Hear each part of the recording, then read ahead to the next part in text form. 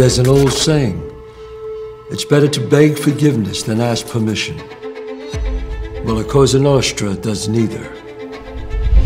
That's why Patrick Bet-David knew the story of La Cosa Nostra had to be told. What is Cosa Nostra to you, and does it still have the same meaning today as it did back in the 80s? He knew there were only 3 men alive who could do the story justice.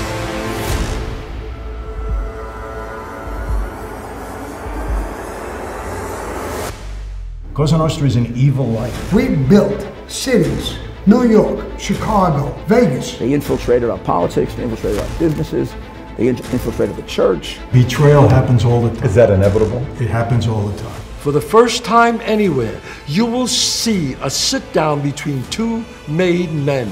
Not just soldiers in the mob.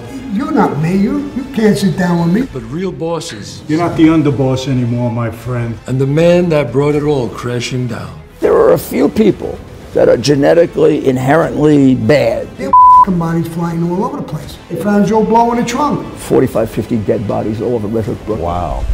Don't point your finger at me. Oh, what are you gonna do? What am I gonna do? I'll break your face. They always say, oh, a lot of these mafia guys could have really accomplished a lot if they'd only gone straight. That's half true. This is the real La Cosa Nostra.